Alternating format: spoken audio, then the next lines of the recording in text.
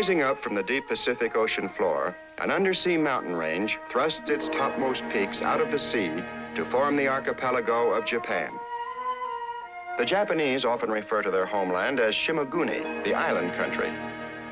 It's an appropriate name, for this nation is comprised of literally hundreds of small islands scattered among 4 larger islands. In total area, Japan is smaller than California, and yet this island empire has a population nearly equal to that of the entire continent of South America. The terrain of Japan is so rugged that less than 1/5 of the land is fit for cultivation.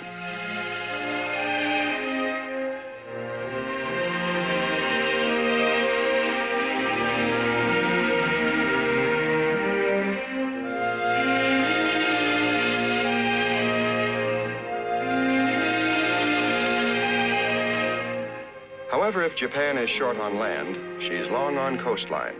And in the seas around them, the Japanese find resources to compensate for their lack of agricultural products. Supplying the nation's demand for fish, and ever more fish, requires an army of fishermen. In hundreds of seacoast villages throughout the islands, they make their homes. Ours is the story of one such village, and a typical day in the lives of those who harvest the bounty of the sea.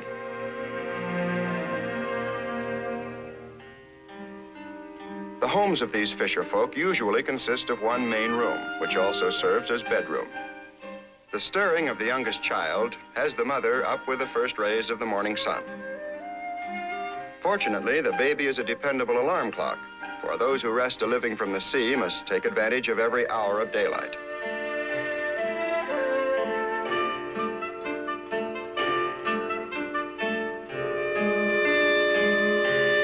Breakfast is the first order of business.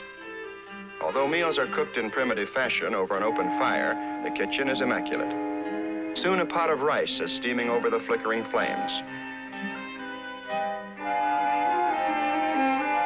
The aroma arouses the entire family to an awareness that another day has begun. First daughter, Yokiko, is by profession an ama, or diving girl. Although she'll spend most of the day in the water, she neglects no opportunity to look her prettiest.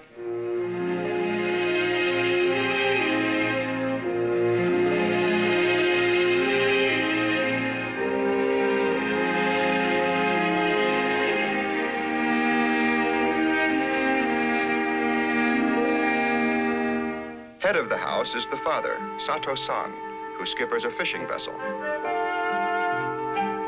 Not as concerned with personal appearances, first son and second daughter perform routine morning chores.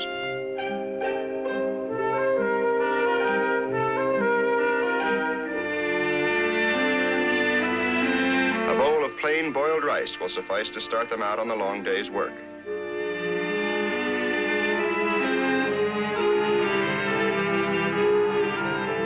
With breakfast over, father and daughter are off together to harbor and beach, for each has an occupation dependent upon the sea.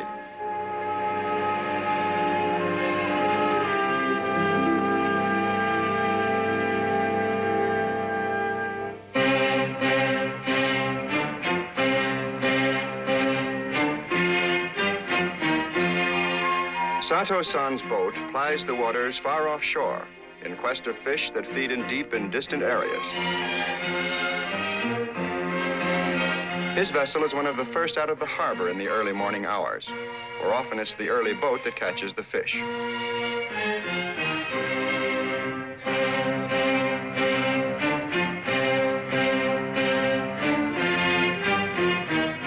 While sailors ply the sea for fish, others comb the beaches for every morsel of food the sea will provide.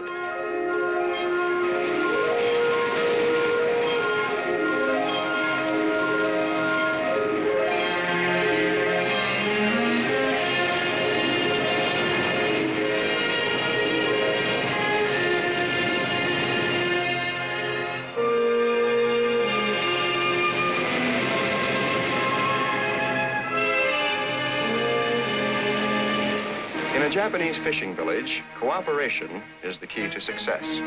For every man who goes to sea, many more engage in preparation for the day's fishing.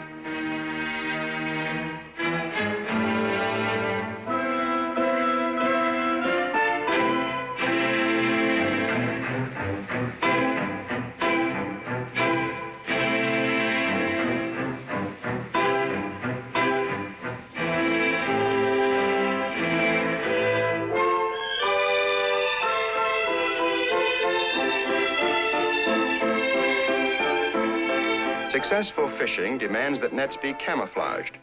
Often the waters are stained by seaweed, so some nets are dyed somber brown and red.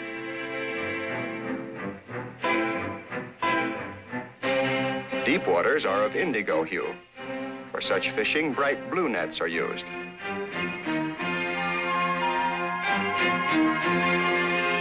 The fragile nets take a severe pounding from the sea, so they're constantly in need of repair. Net mending is everybody's business, although everybody's business is not necessarily net mending.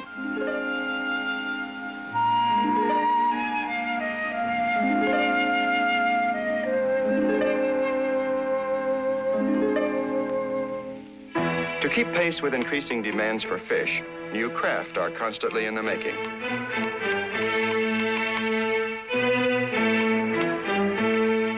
Launching a new ship is a gala occasion for owner, captain, and crew. Yet despite high spirits and gay bunting, the event is so commonplace that it goes unnoticed by the rest of the villagers. At best, fishing is an uncertain business, but a community food locker assures a supply of fish during slack times. Since no cold storage facilities are available, fish are kept alive in wicker baskets.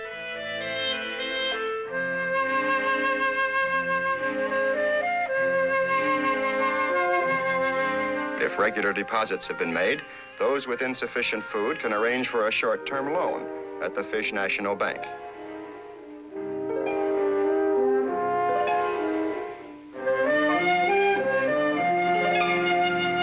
Unlike fish that must be eaten fresh, squid can be cured for future use. The Japanese consider squid a rare delicacy.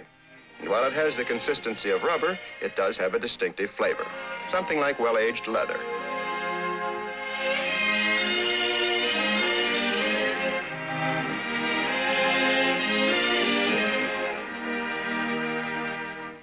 While the most important yield of the sea is fish, the Ama girls are concerned with a different kind of marine crop. With the sun still low in the morning sky, groups of these diving girls gather in a secluded cove which serves as their headquarters.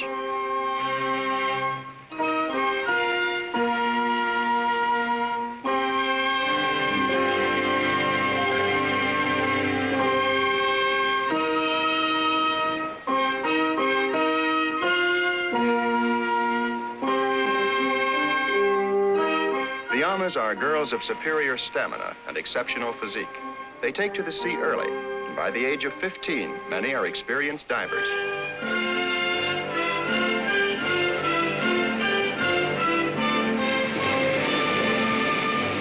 Launching the boat directly into the surf is no easy matter. Yet, cooperating as a team, the girls manage the tricky task.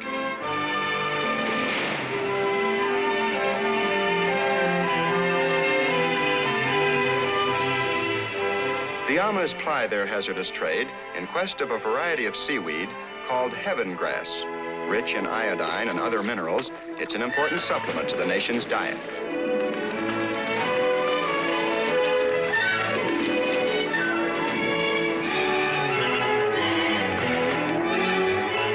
The choicest grasses sometimes lie under 30 to 60 feet of water.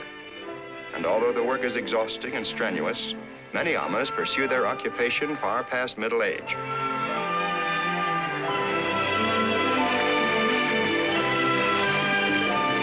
While most Amas work in groups, some are in partnership with a small boat owner with whom they share the profits.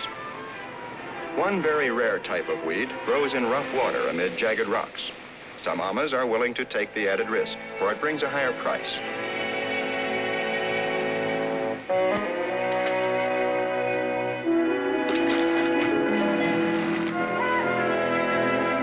Often a girl must stay underwater a full minute, seeking out the tiny handful of seaweed, which is eventually added to the supply in the net. After each dive, the float offers a buoyant support for a short rest. Fire aboard the boat is no cause for alarm. Set in a box of damp sand, the fire is kept contained and the boatman kept warm. No such comforts for the Ama girl, whose search continues among jagged rocks in icy waters. It's said that women are better able than men to stand the bone-chilling work, though it's likely that a man made up the saying.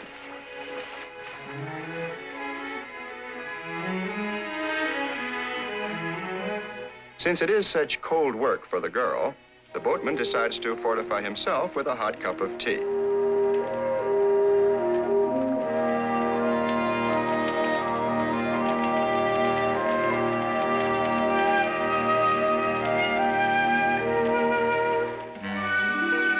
But such luxury is not for the boatman alone. The girl, too, must occasionally come aboard to rest and warm her chilled body. Cloth thimbles protect her fingers from the sharp rocks. The respite affords an opportunity to remove them and restore circulation to numbed fingertips. However, her breather is of short duration. Soon she's back in the water. For an Alma can afford little time out if she's to make her job pay. Those who remain ashore are kept constantly busy in support of those who go to sea. Washing a kimono presents a peculiar problem, for it must be completely unstitched before it's laundered. This means additional labor for the housewife, who also has the care of small children to think of. But the problem of babysitting has been effectively solved. The baby does its own sitting on mother's back. Out of sight, but not out of mind. Thus, small Japanese children seldom get lost, and they're bound to stay out of mischief.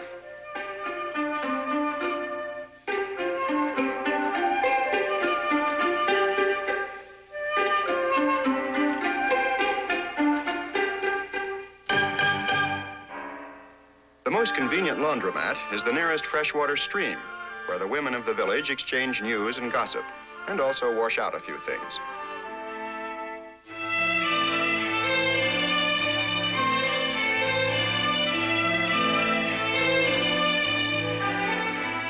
In Japan, washing windows takes no great pains. When paper panes get soiled or torn, the window is taken to the water. There, frayed panes are simply washed off. In many household chores, Japanese women use shortcuts that others might do well to note. Those who are with ironing board should use a Nippon ironing board. Clothes spread on panels soaking wet, dry wrinkle-free, no strain, no sweat. Only trouble with this labor saver is that the whole kimono must be stitched back together again. In this society of busy people, no one remains idle. For the children, there is school. Classes begin in the usual manner, but sooner or later, the importance of the sea creeps into the curriculum. Training in crafts that can be put to a practical use is most important. So the ways of ships must be thoroughly learned by those who will spend their lives in a continual challenge against the sea.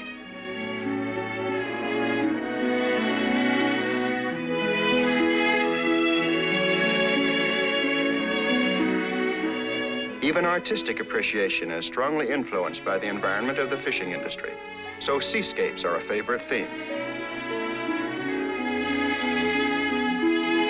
While the children may not become artists, all will grow up with a deep appreciation for the blessings of a life-giving sea.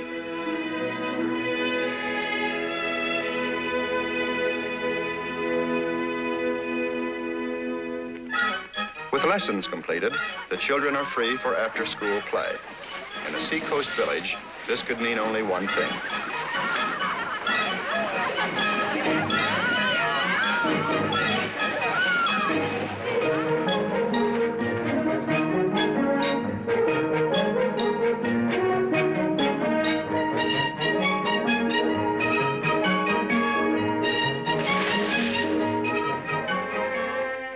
Sometime during the day, nearly everyone gets around to visiting the local department store. Here, the shop can get just about anything from pots and pans to a shave and a haircut. And no waiting either, for there's only one ahead of you in the barber chair. But the barber is a wide-awake businessman, for he displays attractions to tempt tonsorial trade.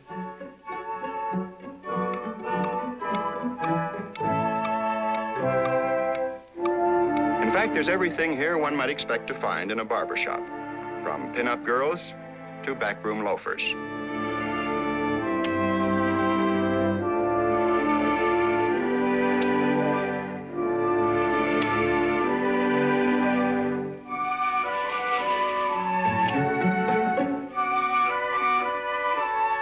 Hi-yo, Eddie. Hi-yo, Eddie. Dozo, dozo. In addition to shaves and haircuts, the barber performs all manner of tasks, from ear cleaning to minor surgery. But the job is completed with dispatch, for he has a customer waiting for a shave. A smooth-shaven face is considered a mark of Nipponese beauty. Young ladies who haven't had it once over lightly lately are likely to be slightly out of style.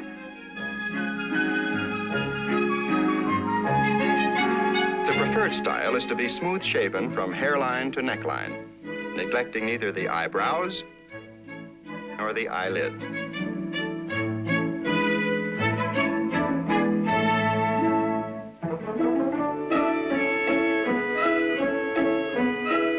With a dainty pass of a powder puff, the beauty treatment is complete.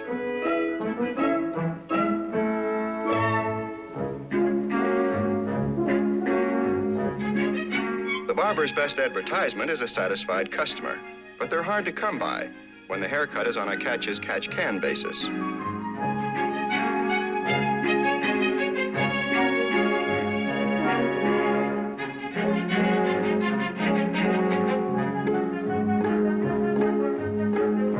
Only women and children can afford daytime visits to the barber. Everyone else is busy with occupations connected with fishing.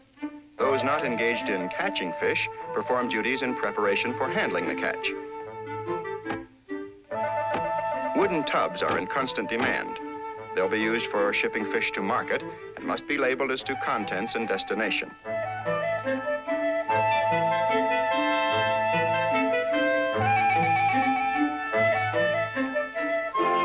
Out at sea, Sato-san's drop lines are bringing in a steady catch of red snapper.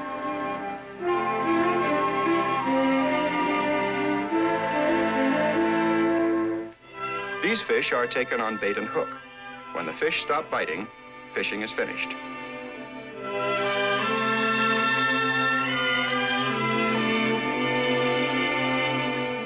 Fish provide the only source of income with which all other necessities must be purchased.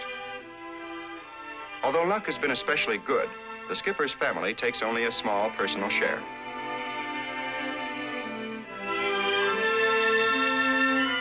Even when the catch is in, the work is not over, for the boat must be kept shipshape and ready for tomorrow.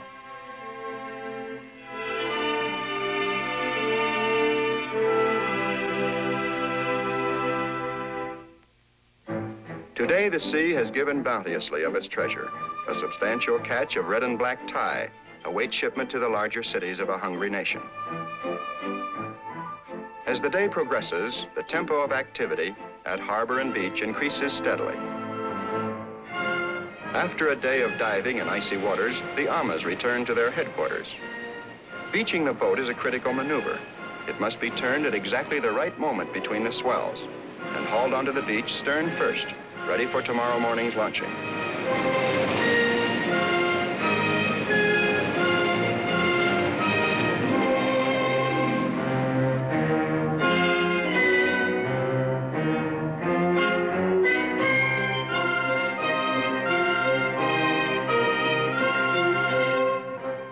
Exhausted, the girl's first thought is to change from wet diving shirts into dry, warm blouses.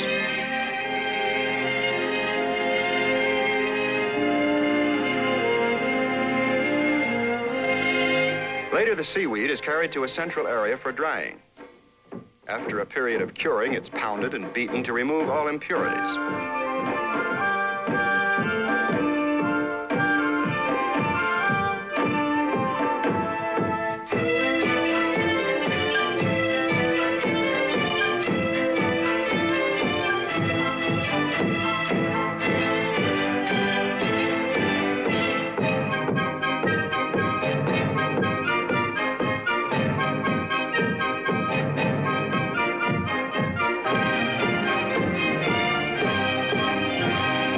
After being baled and weighed, The seaweed is shipped to industrial centers for processing into a gelatinous commodity rich in food value.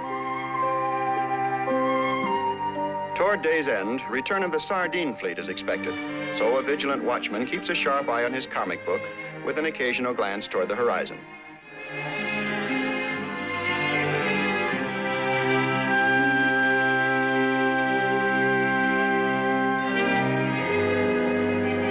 When the first ship is spotted, a call goes out to man the beaches. All tasks are important, but the demands of fishing take precedence over all else. Everyone within earshot lays down his burden of the moment to answer the signal for help.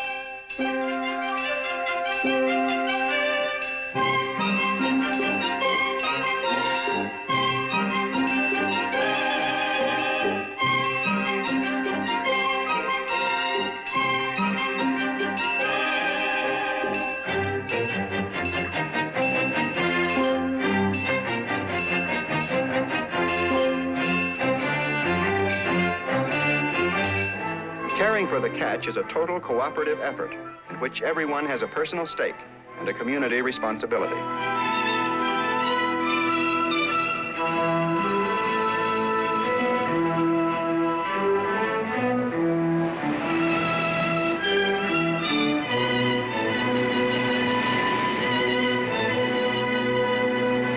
Powered by a shore winch, the craft is hauled from the sea.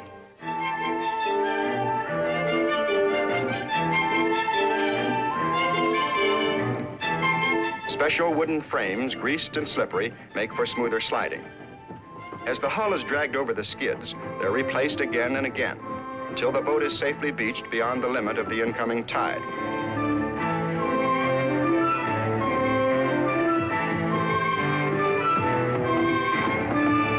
Hauling in drag nets is another labor requiring an army of industrious helpers. But since everyone's welfare depends upon a prosperous fishing industry, they all lay to with willing hands.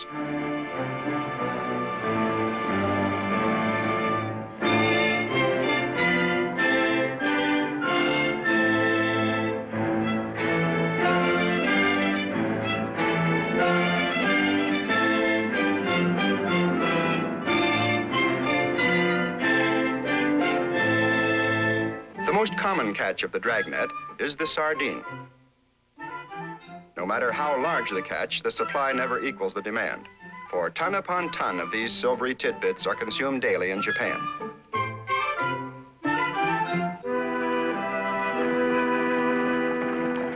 With the catch packed and shipped, boats lie at rest in the harbor.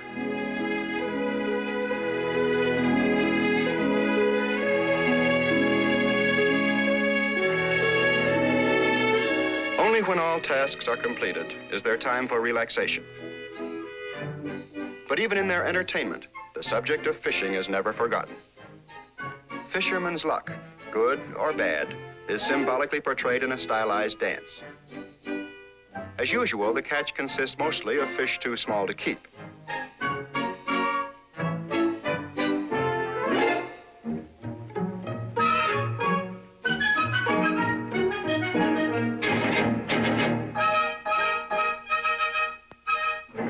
While in real life, poor fishing can be tragic, these people can laugh at their own bad luck and, in typical fisherman fashion, enjoy the fantasy that fishing is always better on the other side of the stream.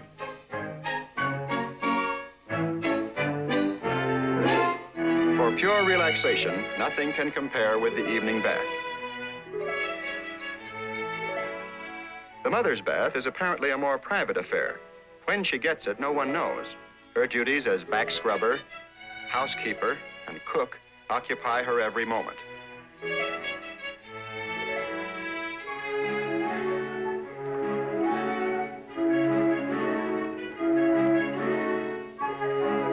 Finally, it's time for the evening meal.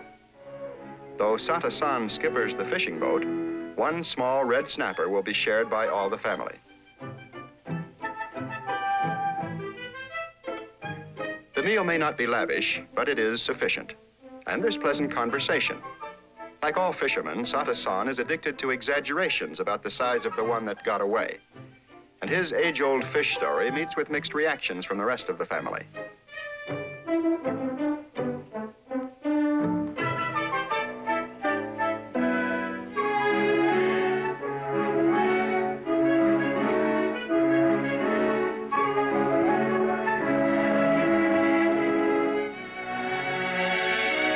With the meal over, Sata-san has a chance to glance at the evening paper.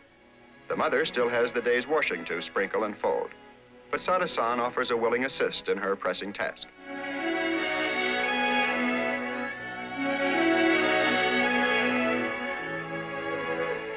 Soon the hours of darkness will give way to a new day.